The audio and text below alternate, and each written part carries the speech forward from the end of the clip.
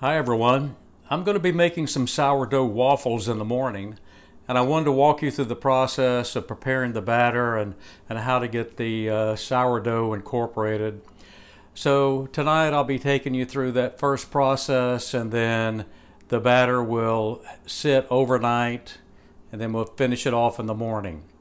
But I want to talk about sourdough a little bit.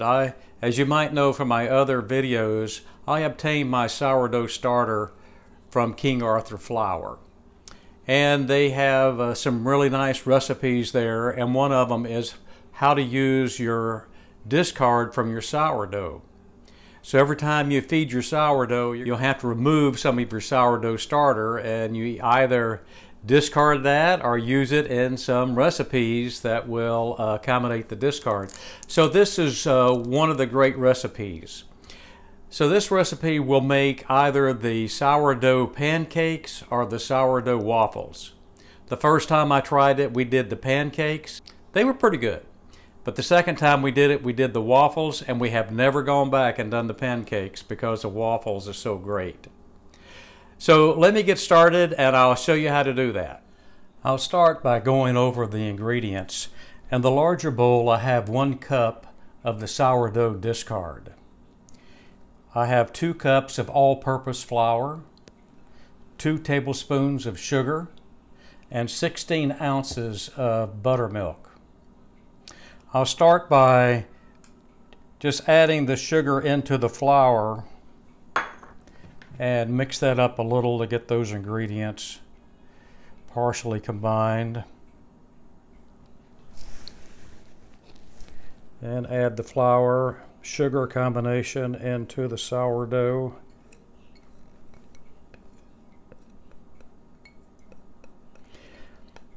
This recipe makes about 8 waffles, and of course that depends on the size of your waffle iron, but when I cook these you'll see the size that I'm using.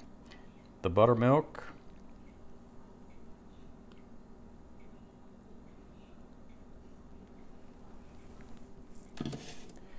and then just combine.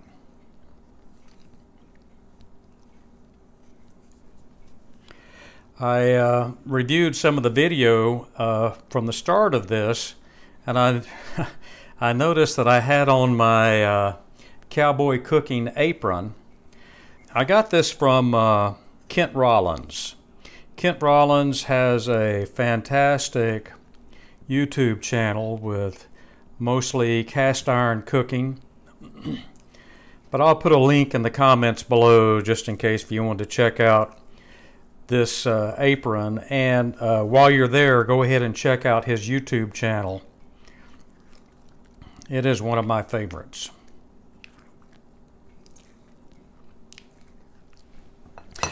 Well, the ingredients are completely combined now, and what I'll do is I'll cover this and I'll just let it sit on the countertop overnight, and I'll be back with you in the morning and we'll make the waffles.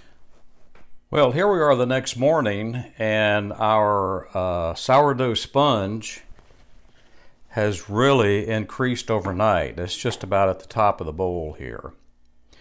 So we're going to add our ingredients. I have 2 eggs lightly beaten, 1 teaspoon baking soda, and 3/4 teaspoon salt, and a 1/4 cup of oil.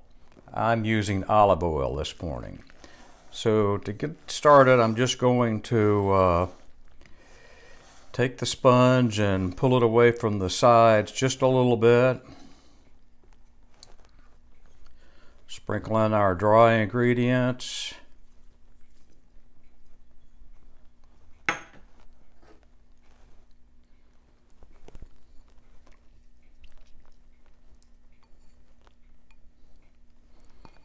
Egg and the oil. And as you can imagine, this is going to be quite a loose batter. So I'll just blend all of this together.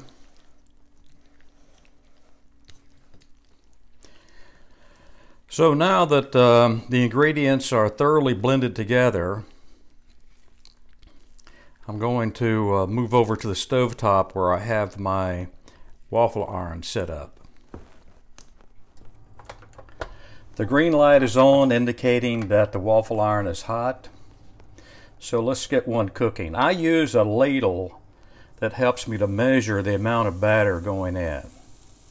For this particular ladle, I use about 1.5. It's okay if you put too much in, it'll just come over the sides, and I have done that.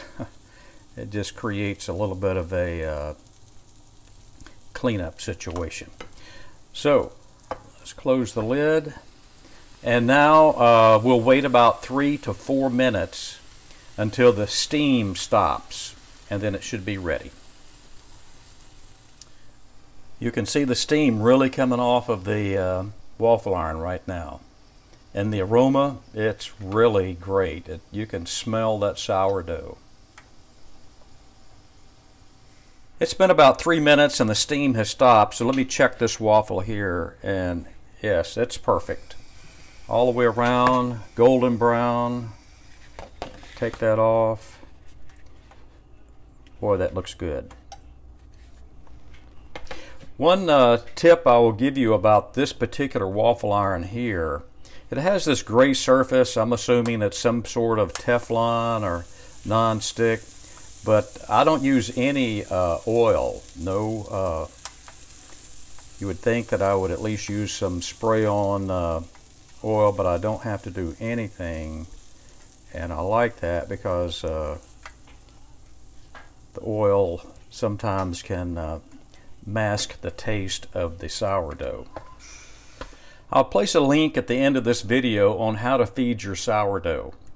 If you like this video, please give it a thumbs up and click that subscribe button and ring the little bell so you'll get notifications of my next videos. And until next time, thanks for watching.